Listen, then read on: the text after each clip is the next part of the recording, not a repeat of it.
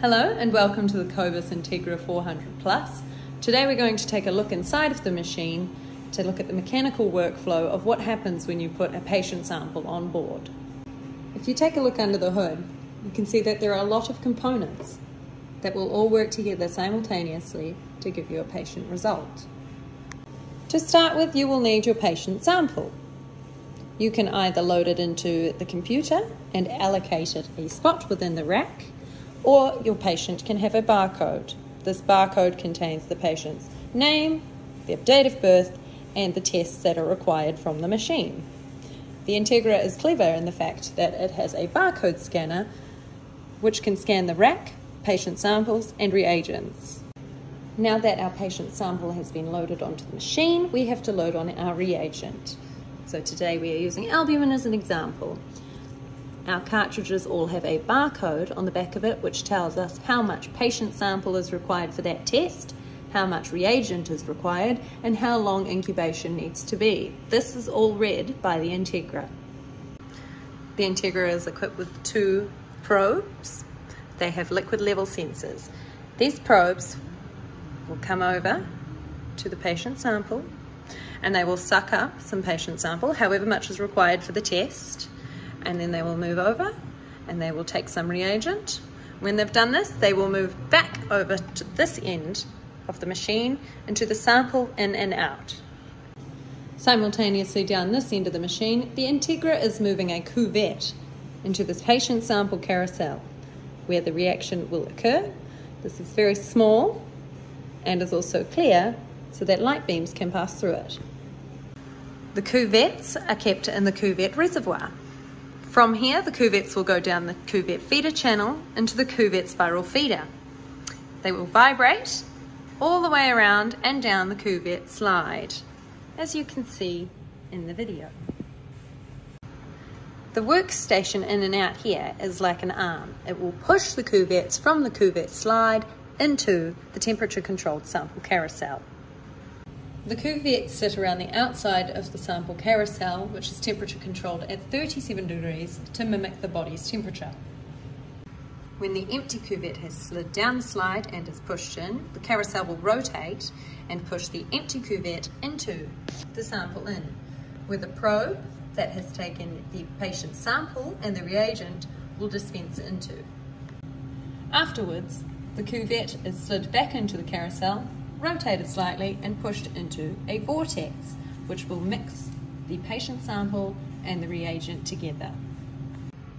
After vortexing, the cuvette will return to the carousel for incubation. Each test requires a different length for incubation, which is determined by the company that provides the reagent. The cuvette will then rotate in front of the UV visible lamp, which will send a light beam through the cuvette into the optics, which will detect either the colour change or the turbidity. This process is very similar to what you do in the laboratory with your manual assays. It's just on a smaller scale and is automated. This is very similar to your colorimetric and turbidimetry tests on the spectrophotometer.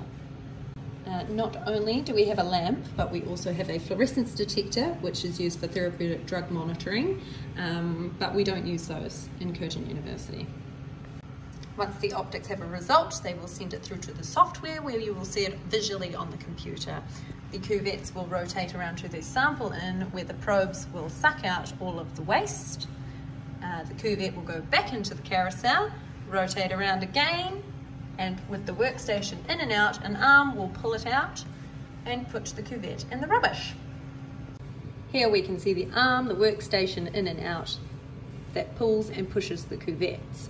The waste cuvettes will then drop down into the waste container. The probes will move over to the waste station and eject all of the leftovers from the cuvette and will wash themselves. The waste is connected to a waste container underneath the machine.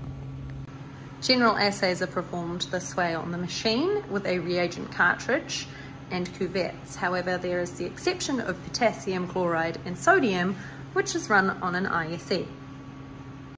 ISE stands for Ion Selective Electrode, and this module works independently to the rest of the Integra.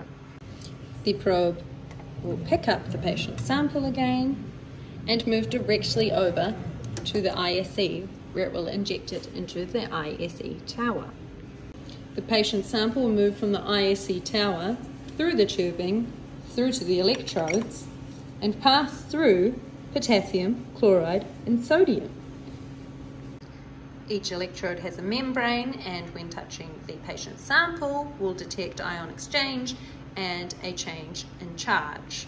When the patient sample runs through all of these, it will flow through the tubing and directly out through the waste.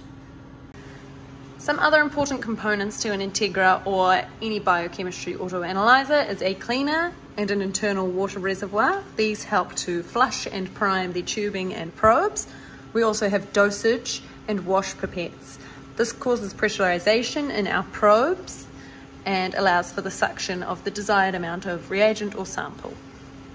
A quick recap of how the machine works.